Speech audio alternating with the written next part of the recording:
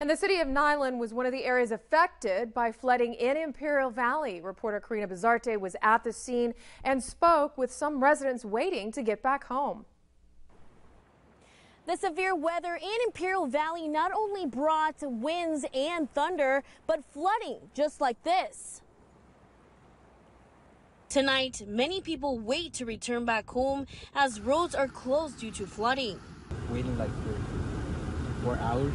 Juan Tinoco lives in Niland. He says he was with his family in Calipatria, and now he is waiting to get back home. Is your first storm?